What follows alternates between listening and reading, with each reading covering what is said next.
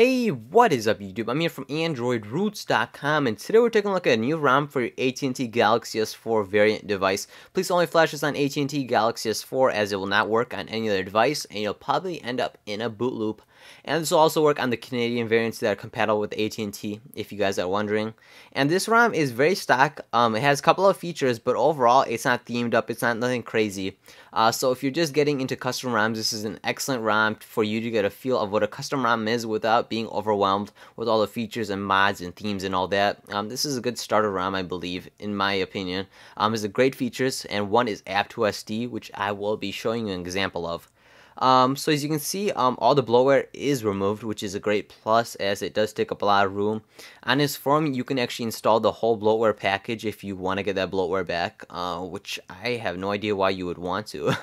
Also, one thing I did see was you have mobile data. Now, I can't say for sure if stock no custom ROM had that, but I'm pretty sure it did not have mobile data, so I'm pretty sure the developer did add that into there, which is a very nice touch as I hate going into data usage right away. If we go into About Device, we can see the Android version and all that. So we go scroll down right there, build number, kernel version, all that good stuff right there. If you guys are wondering what Android version I'm running on, as this video may get dated as I go on later on.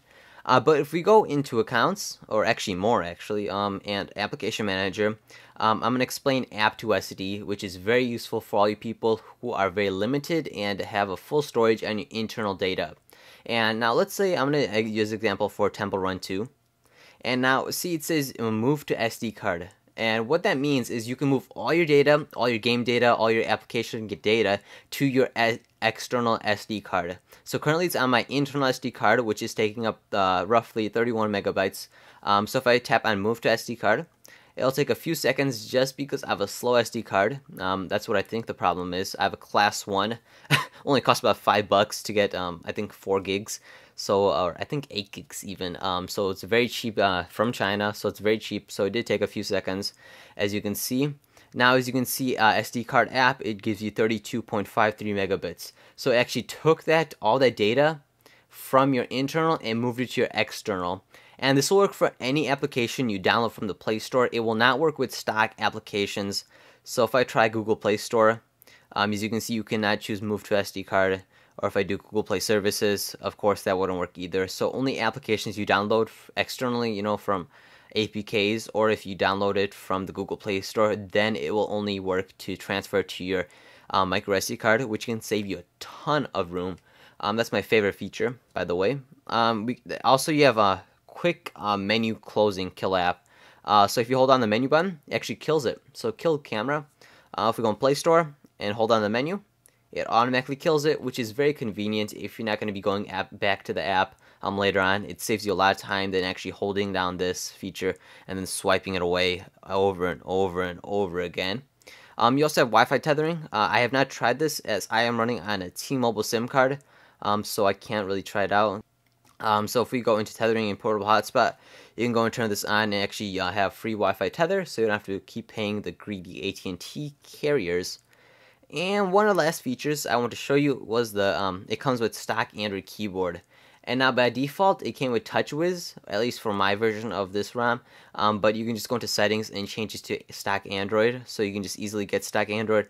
And it does come with swipe, so you can easily, do whatever you want, or even, just scribble on it for fun. But that was my quick review of GoldenEye ROM for your Samsung Galaxy S4 AT&T variant. Please don't flash us on other variants except the AT&T or the compatible Canadian variants, as it will not work. If you did enjoy this quick ROM review, be sure to like and subscribe by clicking it in the bottom left hand corner, as that does really help me a lot, shows you support me, and that really does help me grow my channel. You don't know how much that means to me when you do subscribe and like my videos. It shows that you are supporting me, and just at the end of the day, it shows that I should keep making videos for you guys. And thank you guys very much for always subscribing and liking, commenting, and always giving me good feedback too. And if you guys run into a problem installing this ROM, or if you have a question about a feature of this ROM or anything like that, drop a comment down below, or hit me up on Twitter, Facebook, and Google+, my 3 preferred social networks for you to get in contact with me. Thanks for watching, guys. I'll catch you next time. Peace.